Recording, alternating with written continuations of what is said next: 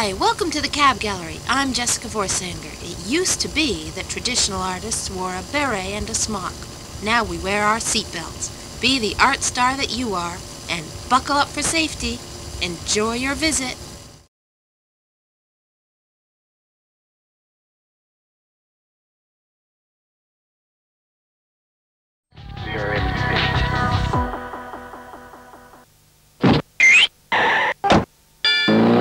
This exhibition moves me. No, it really does.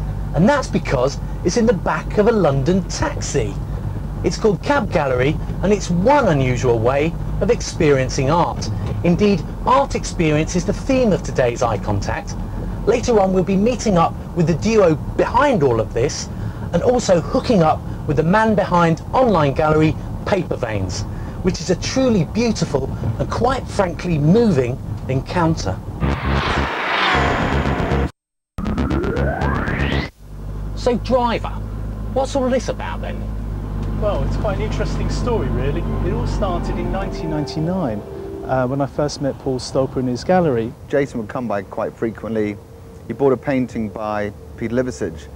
And we got talking about the cab. And when he told me he was a cab driver and a London black cab driver, I was just like, this is it, this is perfect. He said, that sounds interesting. There was this little bundle of metal racing around London with art strapped to the back of it on the inside. And it was fun just to see how many different ways artists were going to interpret the space. The first exterior piece for the cab was by Bob and Roberta Smith. And in very true Bob and Roberta Smith style, it was the word taxi misspelt. T-A-X-Y in big red and yellow bold text. We've moved on from Bob and Roberta Smith. We now have the American artist Alex Katz. It's one of his early images from the 70s. We've recreated on the side of the cab. It's sunny, as you can see just behind me. Christo and Jean-Claude have sent something along. Thomas and Laurie Clark. Susie Hamilton. Claudia Reyes. Annabelle Cohn did a fantastic cushion. Donald Smith. Rachel Beckett did a fantastic cushion. Jessica Vorsanger. Graham Parker and David McIntosh, who work under the name of Bono and Sting. Brian Eno. Tanya Ling will be doing something. Susan Hiller. Oh, lots of people, lots of people. Cab Gallery is very much a working taxi.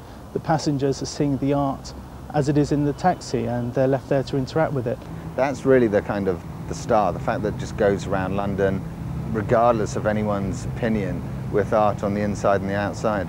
I feel it's important that the project has a life, that it should end after a period of time. So by September 2001, it would have run its course, it would have been 2 years. And after that, the cab would just go back to being a regular taxi around London.